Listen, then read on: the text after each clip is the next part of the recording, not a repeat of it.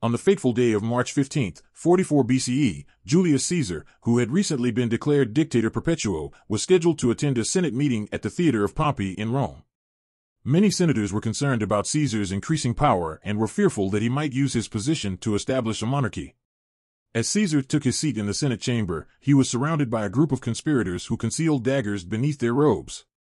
When the moment came, they approached Caesar, pretending to present him with a petition.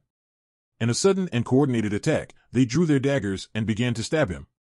In his final moments, Julius Caesar saw his close friend Marcus Junius Brutus among the conspirators.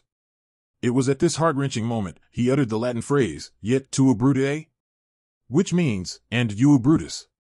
The attack by the conspirators resulted in Caesar being stabbed multiple times. He collapsed and died on the Senate floor.